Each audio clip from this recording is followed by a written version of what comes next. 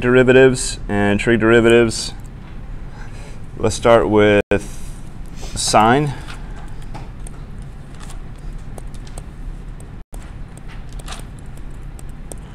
So all the rules I've shown you so far, do any of them really cover sine, cosine? Not really. We got polynomials taken care of. That's pretty much it. Polynomials and rational functions are what we could take derivatives of before. So how do you take a derivative of a function that you don't know the rules for?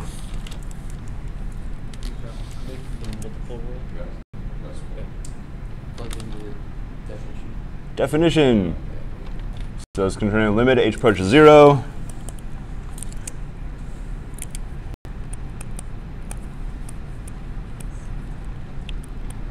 So it's sine x plus h minus sine x over h. So what is our algebraic goal before we can actually take our limit? Yeah, there's a bad h. So I'll write that in red. So that's the bad guy. So we're going to have to use algebra rules to somehow cancel that h. Easier said than done. What can we do to that first sine term?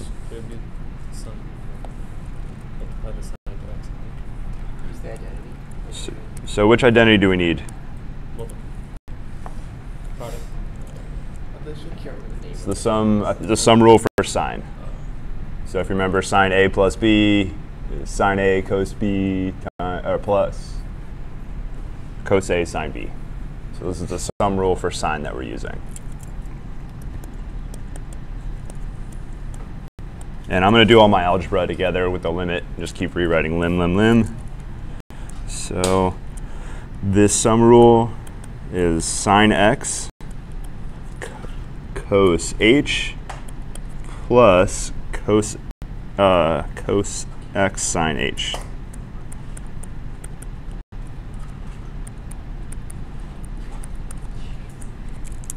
So that's just using the sum rule for sine. So I don't expect you to have the sum rule memorized, but you should at least be vaguely aware that it existed last quarter. What can I do now? There is some algebra we can do. I don't think we really need any more trig here.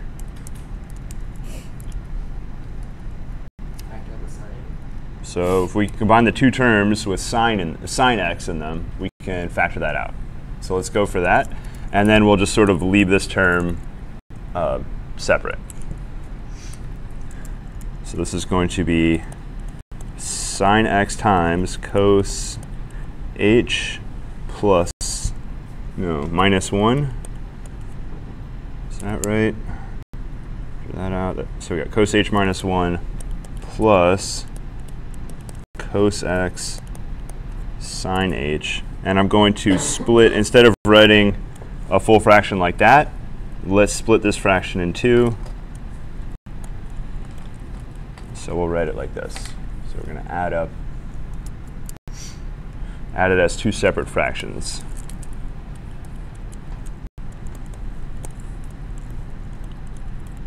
Now we can take the limits separately as long as the two limits separately turn out to be nice. So as long as we can take those two limits separately, we're allowed to distribute. So let's see if we can take these limits separately.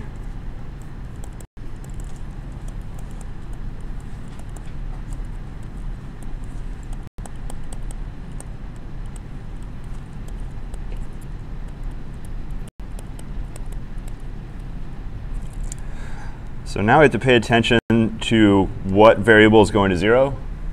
Is x changing?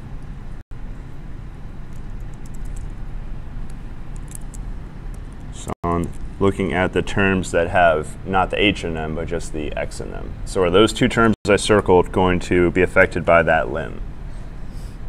So those are constant as far as the limit's concerned. So we're going to bring those terms outside or out front of the limit. So this is the constant multiple rule, even though it looks like a variable.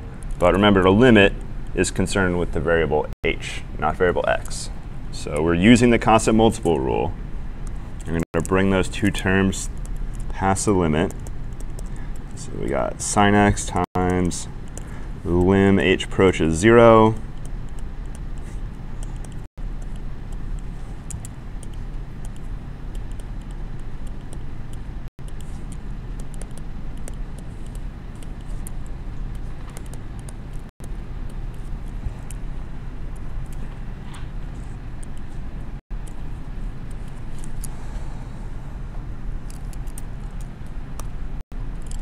This limit on the right side is a special limit we saw before.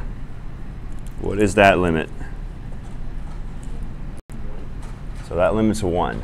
This is that sine x over x when x goes to 0, except it is sine h over h. So that's going to be 1. So I'll draw a little arrow, it just says goes to 1. And the next line, oops, we just get cos x times 1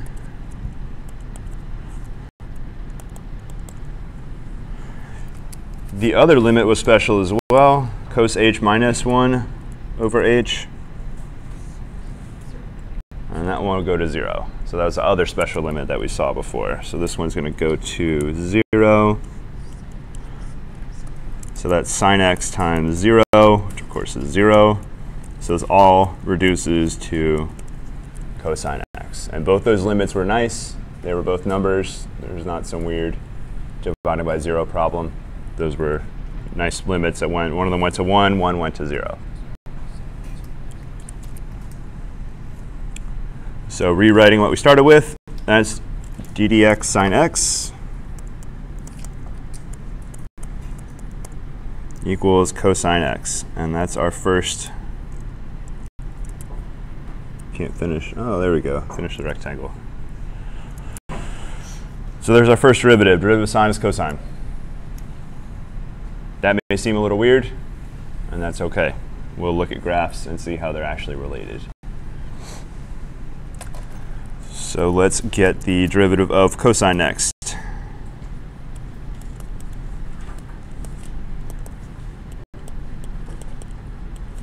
And we're going to need the sum rule for cosine, so I'll write the sum rule down.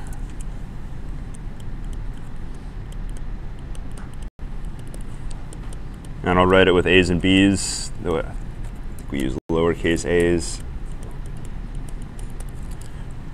Anybody remember the cosine sum formula? Cosine a plus sine b minus cosine b plus sine a. So there is a minus. Cos goes cos sine sine, so it's cos a, cos b is a good try, minus sine a sine b. So I'm going to give you 2 minutes to see if you can simplify this limit down. I'll give you 1 minute head start, and then I'll work this one out. So same exact procedure as before, you just use this sum rule for cosine, not the sine sum rule. And there should be a similar factoring.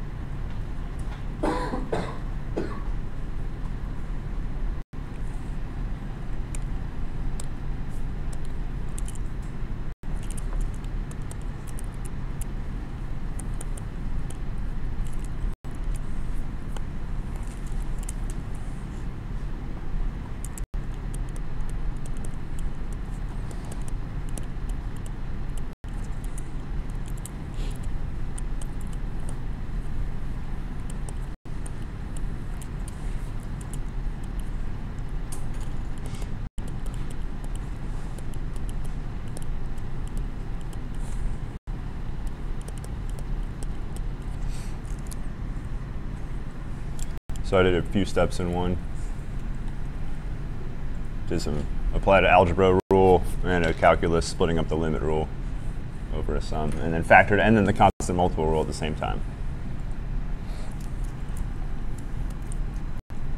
But I'm skipping steps mainly, well, one to save time, but also the steps are almost exactly the same as the ones that we did on the previous problem.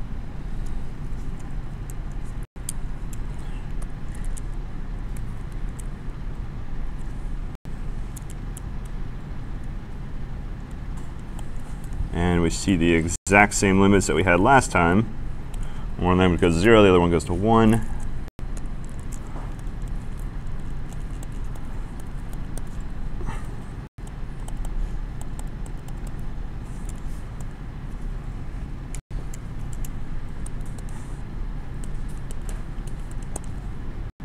And we get negative sine x this time.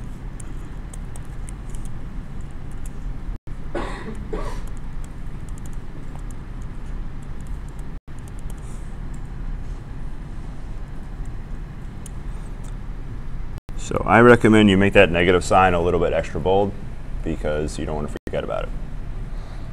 There was not a negative sign, and the derivative of sine is regular cosine, and derivative of cosine is negative sine. And that's just something you have to memorize, or something you could work out in 2 minutes if you have 2 extra minutes or 3 extra minutes.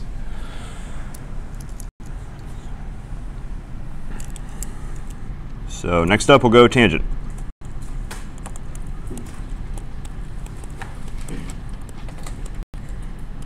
There is a sum formula for tangent. You can absolutely use it if you want to. However, we don't have to use that. So if I don't want to use the definition of derivative, I already know about the derivative of sine, derivative of cosine. So how can I use that information that I know to find the derivative of tangent?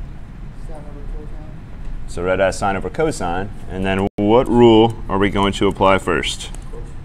Quotient rule. So this is sine over cosine. And see if you can write down the quotient rule without looking back at your notes.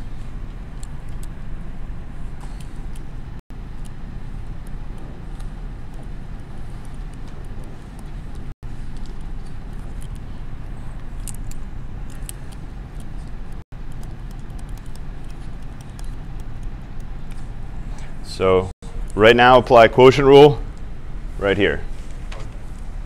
And this should go a little bit faster than the last time, than applying the definitions of derivatives.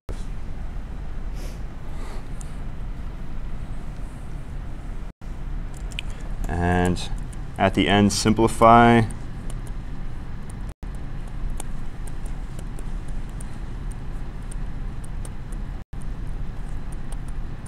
You'll get a bunch of sines and cosines, simplify it to secants and tangents at the end if you can.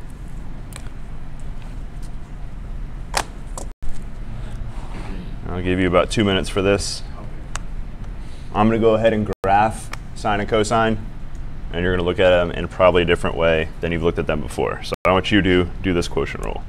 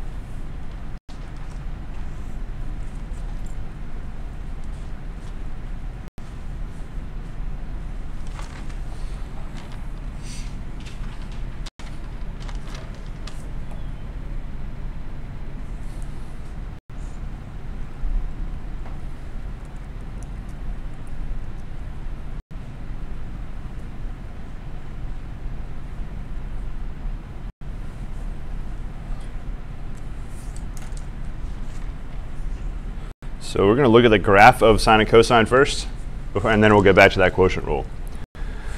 So in red, we got the graph of sine. And what I want you to do is think about, what the heck? That's not what I wanted. So look at the red graph and think about what, I think I have the,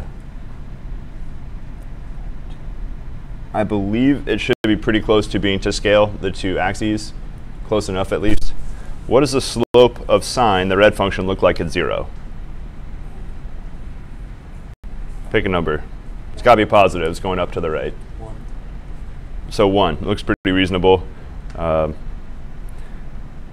if we look, what is the value of cosine at 1? All right, so what's the value of cosine at 0 is 1. So the slope of the red function at 0 is the value of the blue function. So let's look. It's a little weird where they intersect. Take a guess at the value of the slope of the red function. It's not quite 1. It's a little tiny bit less, but pretty close to 1. So what is the actual value? Whatever y value we get right here. So 3/4 approximately, something like that. The next interesting point to look at, pi over 2, what's the slope of the red function? That's an easy one. 0, it's flat. You're at the top of a hill. And what's the value of cosine? 0. So cosine, the value of cosine is the slope of the sine function. So a property you probably never noticed in pre-calculus class because you didn't think about slopes in this way. Now, unfortunately, we can't just switch the two functions to the derivative of cosine is negative sine. So I'm going to keep the colors the same. So I'm going to go and put cosine in for the red, and we'll go negative sine for the blue. And let's see, we'll go look at 0 again. The slope of the red function is 0, the value of the blue function. And we'll go -1, slope of the red function is -1, and that's the value of the blue function. So you can see the derivative of cosine is negative sine. And you can go pick any x value you want. It's a little hard to measure if it's a weird x value, but you just pick the easy ones that you know, that you can tell pretty quickly what they are. So that is how cosine and sine are related with their derivatives. And now we'll get back to computing.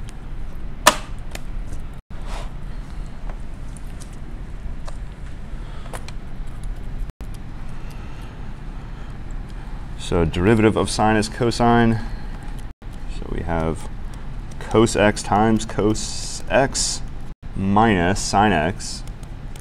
Derivative of cos x is negative sine x over cos squared x. And we got negative sine times negative sine. That'll be positive sine squared. So this is cos squared x plus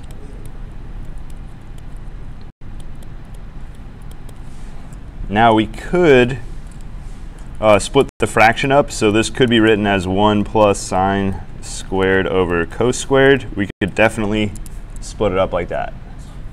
But there's another way to do it. What can I simplify right away? Cos squared plus sine squared is 1. So that is 1 over cos squared. And of course, 1 over cosine is secant, so this is secant squared.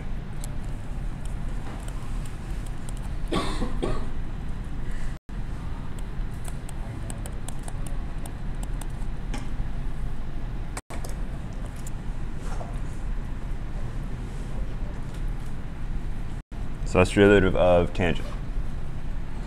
So how exactly you went from sine of x over cosine of x to cos minus sine? How did I get to that step right there? So this is the first cosine. This is the derivative of sine. So that's u prime. Okay. The quotient rule is right above it. So I lined it up just like the quotient rule. So this u prime v minus u v prime divided by v squared. So it does take an extra 10 seconds to write down the quotient rule before you actually use the quotient rule. But every time you write it down, it'll get a little more burned into your brain, which is a good thing. You don't want to mess up the quotient rule.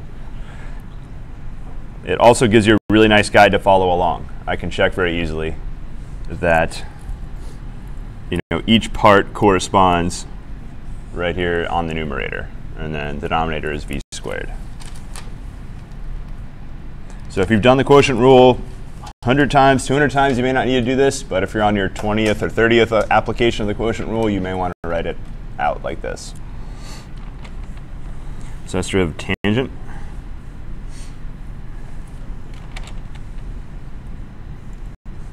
We'll do secant next.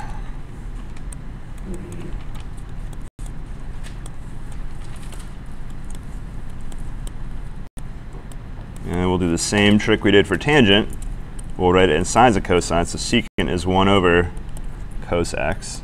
So you can use quotient rule here. So go ahead and apply the quotient rule. This quotient rule will be a little nicer because derivative of 1 is 0. So you get one less term, basically.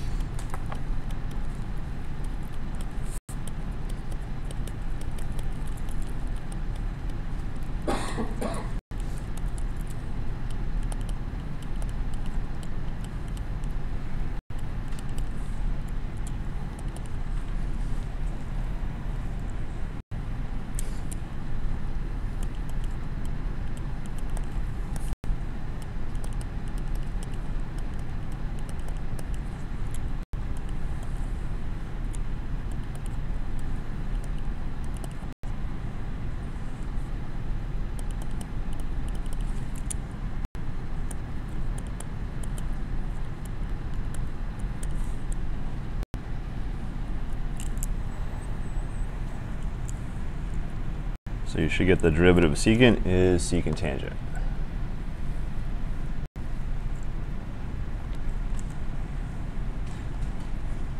And how did I break up that first fraction into a product of two fractions? I just thought about sine of x as 1 times sine x. And cos squared is cos times cos. So I broke it apart like that. All I did there was this rule.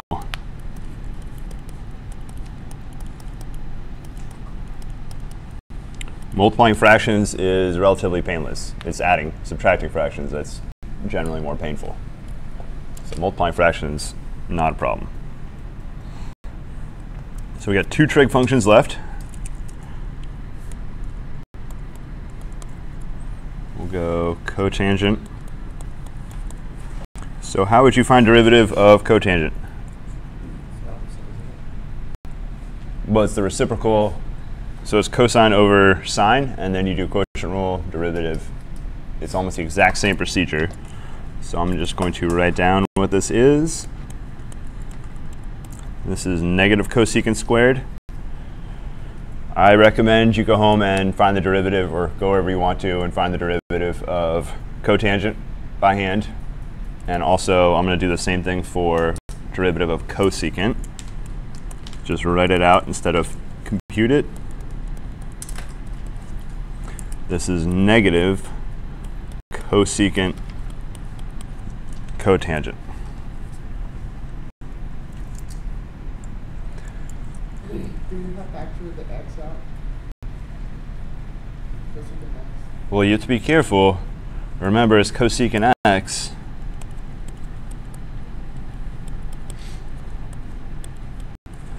So x is the input for the function. So you can't, this cosecant of x, that's not multiplication. That's the input for the cosecant function.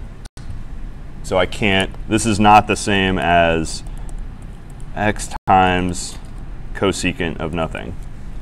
So you can't just flip it around like that.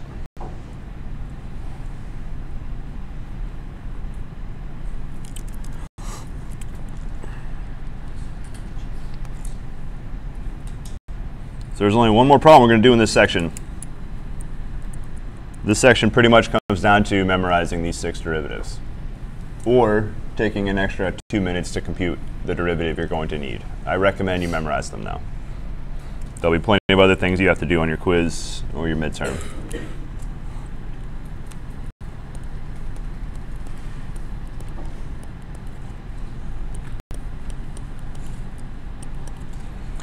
So I want you to find the second derivative of cosecant.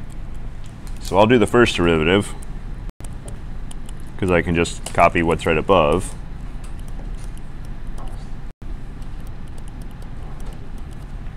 So it's negative cosecant theta cotangent theta. Ooh, and that should be a dd theta, not a ddx. How do you take the derivative of negative cosecant times cotangent? I could write it in sines and cosines, but I think that would probably make things look more ugly. And I'll have to use quotient rule in that case. What rule can I use right here? Product rule. So you could bring your negative outside, or you could attach the negative to cosecant. Those are your 2 choices. So you can either leave the negative attached to cosecant, or you could, before you do any rules, any product rule, bring the negative is a -1. So this is just constant multiple rule.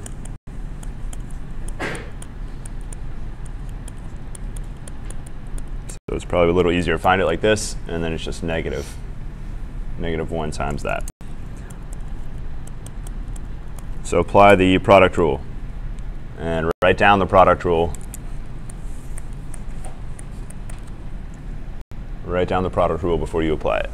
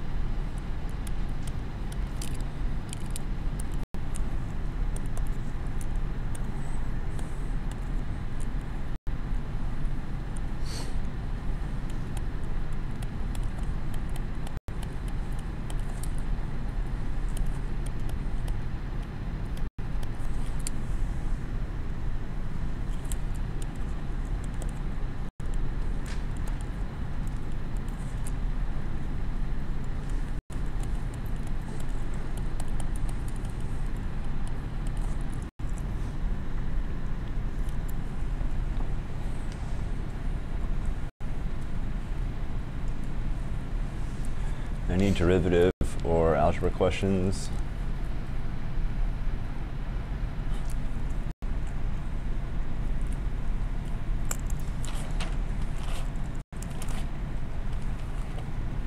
Now I could factor a cosecant out of this. That might be a good idea depending on what I'm trying to do.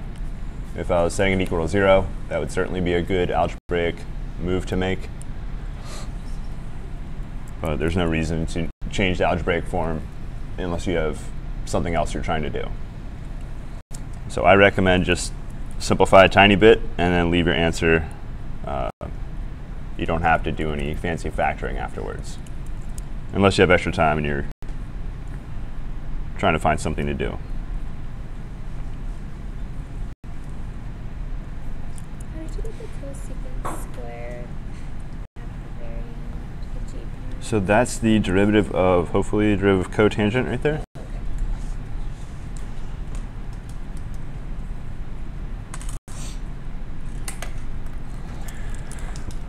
So the next section we're going to do is called the chain rule, and that is how to take derivatives of functions, or function composition.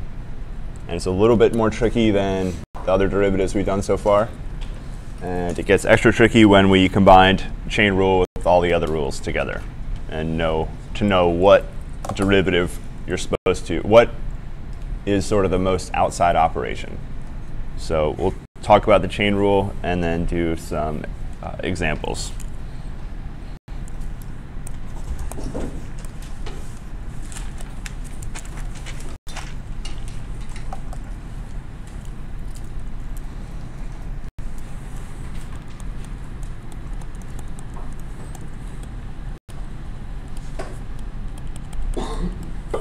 So chain rule has to do with function composition.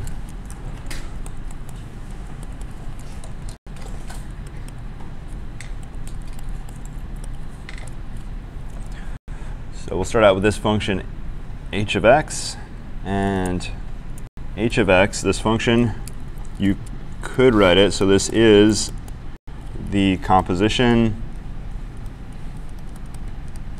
There is lots of ways to decompose this function, but the way I'm going to do it, there's this inside part, the inner part right there, and then you square that. So that's the ways I'm going to break this down.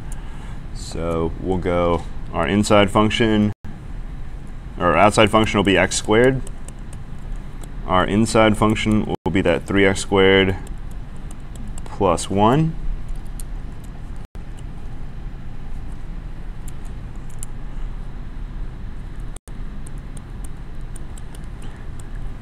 And now I'm going to feed the g function to f.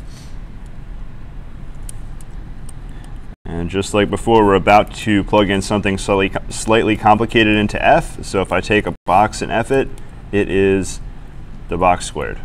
So all I'm going to do is put g of x inside that box.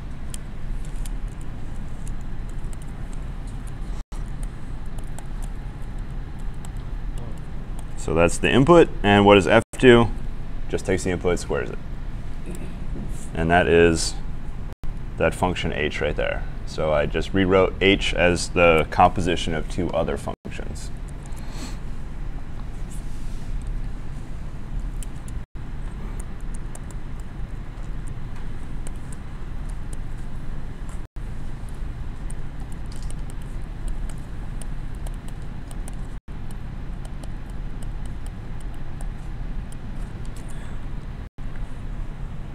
So far, you do have a way to find this derivative. And remember, you can do algebra before or after you do calculus. So what algebra can I do first to change this form into one I can take a derivative of? The problem is there's that 2 out there, so I can't just go and take the derivative of that polynomial inside.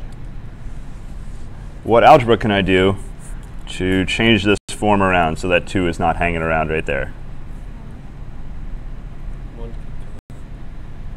What can we do? Yeah, FOIL it out. So actually multiply it by itself. So go ahead, FOIL this out, and then take the derivative.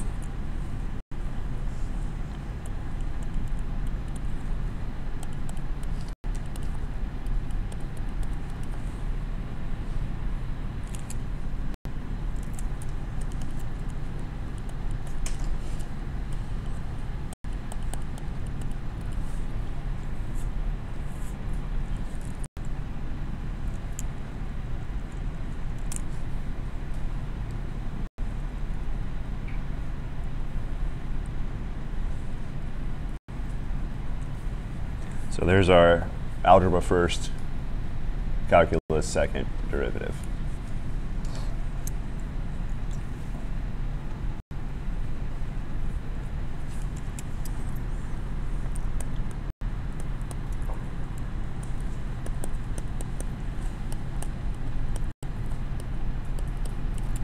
So now we'll write out what the chain rule is.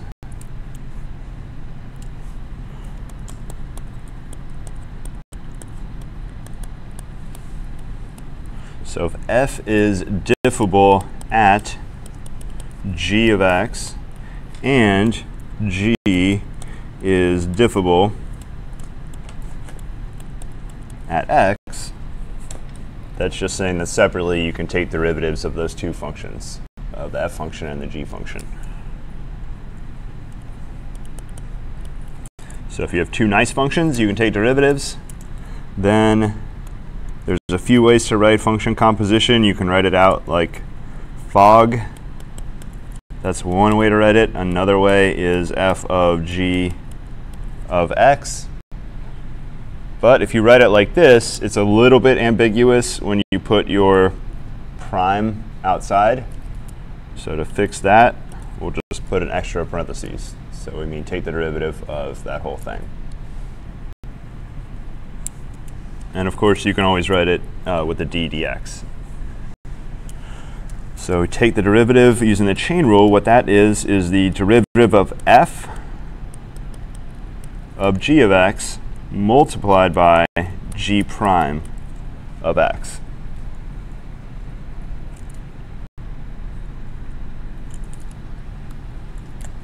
And I'll write down the most common mistake that I see. Looks like this. So it's f prime of regular g multiplied by g prime. It's not f prime of g prime of x. So this is the most common error.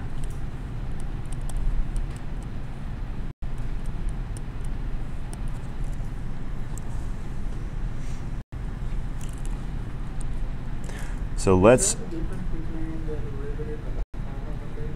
Because I think sometimes you use like the derivative of f, and then sometimes you use the prime of f.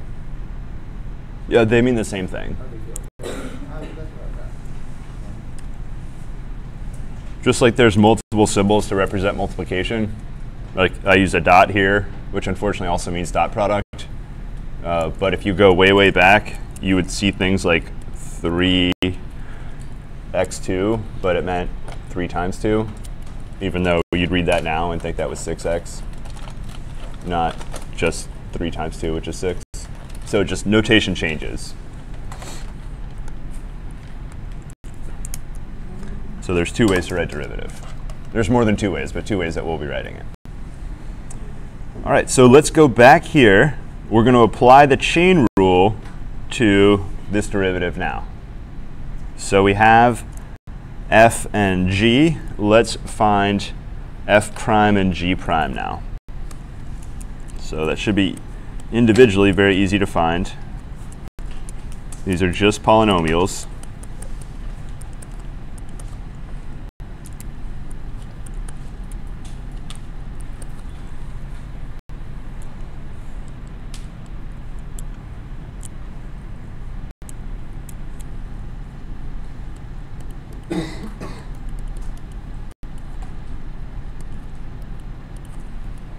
And now I'm going to find the derivative of f of g of x.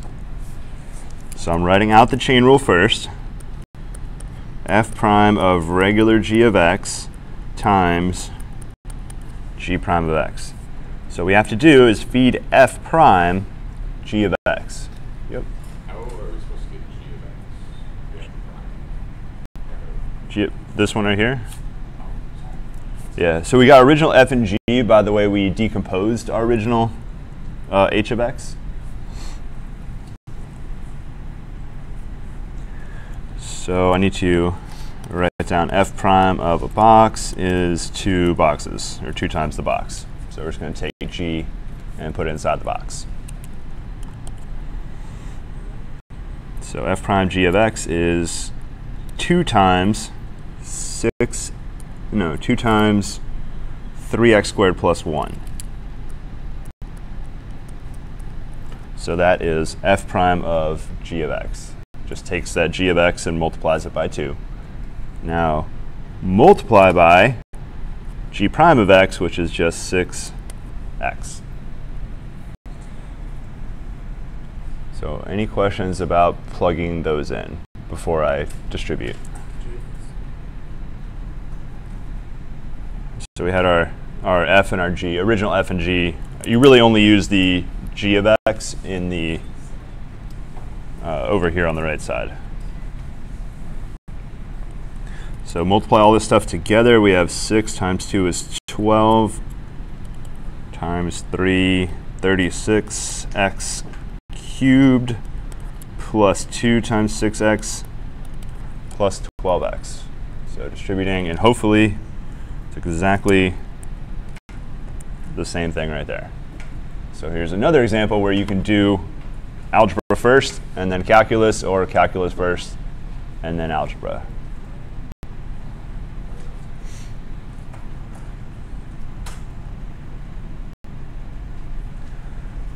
So if you write out f and g and then f prime, g prime, and all this, you should do this for a little while, maybe your first 5 problems or so. But I'm going to show you right now how to not actually write out f and g and then f prime and g prime. So we're going to redo this problem without writing down all these intermediate steps.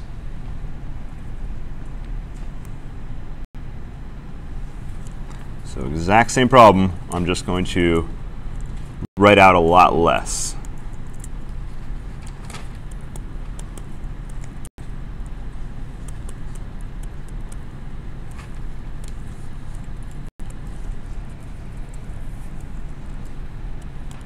So when you take these derivatives, what you want to do is think about what is the outside most operation.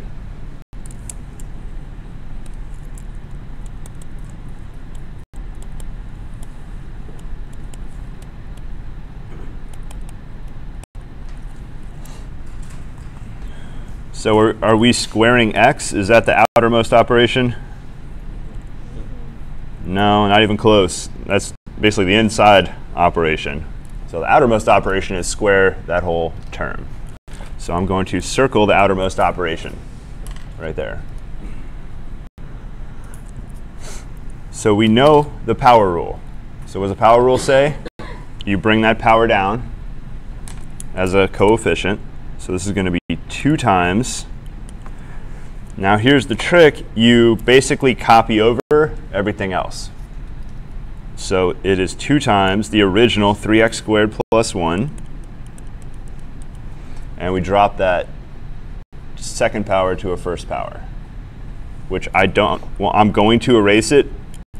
If you insist on writing first powers, you want to make sure they don't look like a prime. So this would be a really bad notation to use. That doesn't look like a first power when you're doing calculus. So I recommend you avoid completely writing first powers, because you might think it's a derivative that you'll take on the next step.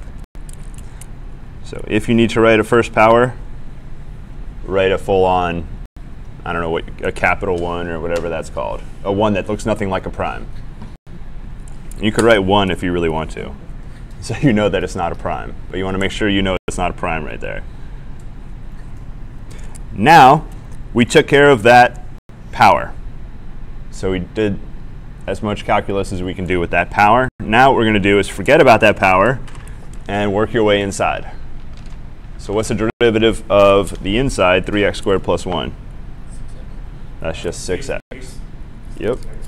So we got times 6x.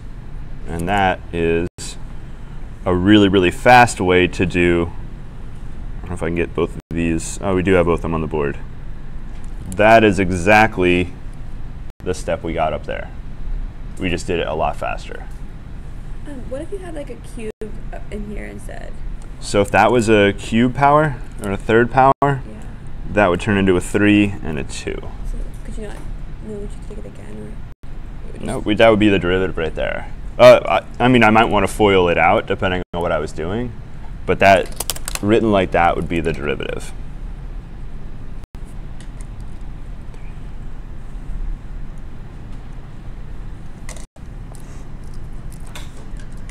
We're going to do some more examples.